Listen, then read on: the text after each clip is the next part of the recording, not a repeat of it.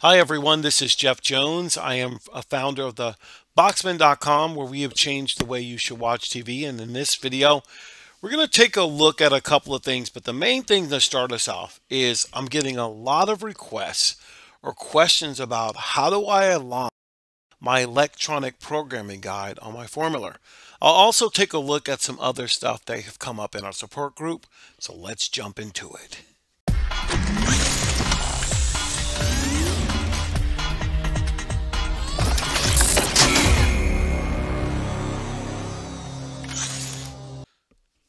Hi guys, it's Jeff and I am back. Thank you so much for tuning into this short video. Now, if you found us on the YouTube channel, Stream Machines YouTube channel, we're also on Rumble, and we do periodically do a little bit on Odyssey. Thank you for last year's support. Happy New Year to everyone here. So let's jump into it right now. Now, what has come up a couple of times is people have asked this big question: how do I fix my EPG? And I want to take some time to go over that and provide some step-by-step instructions and just show you what I'm looking at and what you will find you're going to need to do. And I'm finding a lot of this information, I confirm it, from the Formuler website. They have a great support group. Sometimes I know a lot about the devices, but when I get stuck on something, I find out from the manufacturer how to do certain things, so I'm not helpless. This is one thing about streaming that I want everyone to understand. It's easy to do. It's just a repetitive process. If you learn the repetitive process, then you'll have great success. So let's jump into this and find out what we need to do. Right now, there should be a still photo on the screen. We blotted out some things that are on the unit. What we did is we wanted to make sure we took a still picture of this and only show you the things that you need to focus on. A quarter of a way down, you're going to see something to the left that says EPG mode, something on below it says EPG offset, and something below that says EPG interval. Those are the three options that you need to focus on, especially on a Formuler Z11 Pro or a Z11 Pro Max, which I am on a Z11 Pro Max. You can see that my EPG mode is at default. You can see that my EPG offset is on none, and you can see that my interval is in a 3-hour interval. Now, depending on where you get your internet services from, you might need to change one of these three things so that way it lines up so your guide is showing the correct information. Now, a lot of this depends on where you get your information from, but you can control what you can control. And on the Z11 Pro and the Z11 Pro Max, EPG mode, EPG offset, and EPG update interval would be the first three lines that you need to take a look at.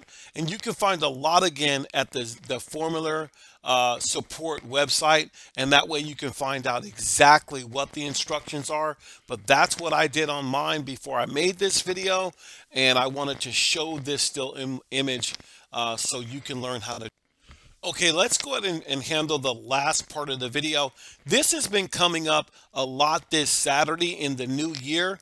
I have been asked, what are some of the best ways to know that my Formuler or my media device, Android media device or another one, is connected to the internet? Now, I'm going to be looking at it from the Formuler point of view, but if I had another device that we have called our one and done, I would do the same thing.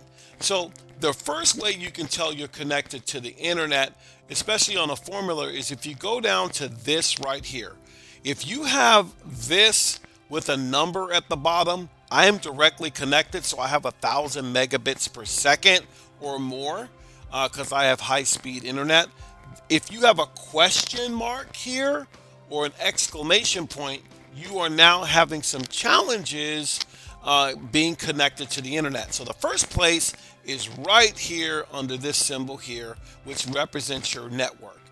The second place to go is called the Help Center. If you go over to the newer boxes on the Z10s or the Z11s, they have an update called the Help Center. When I click on the Help Center, look to my right. If I wasn't connected, it would not say where it says network Ethernet 1 gigabit per second. If it didn't have anything, you are not connected to the internet. So that's another way you can find out if you're connected to the internet or not, especially on a formula. The third way is at the top right hand corner. If you go into the top right hand corner and the time is off, like really off, and you've set it up before, you're not connected to the internet. So the time at the top right hand corner. And one of the last ways to tell if you're connected to the internet, you could always go into My TV Online 3 or 2 or whichever one you have. If you don't get a connection and you have things connected to it, that's one of the last ways to find out if you are connected to the internet. Now, the very last way you can see if you're connected to the internet, finally, is to go into the market here.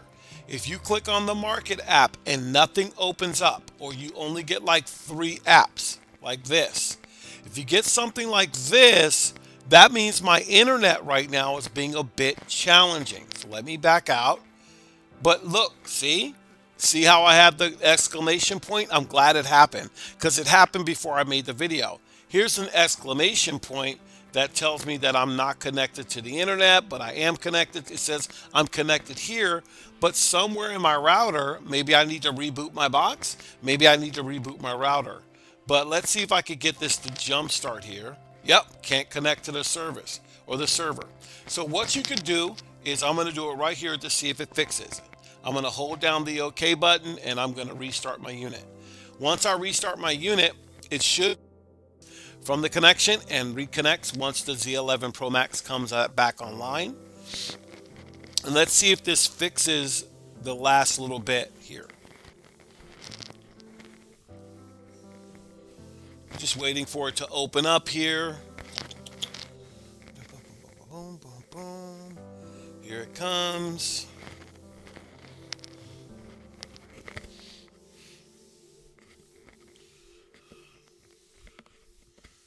If it doesn't work, it's okay. I might need to totally reboot my router.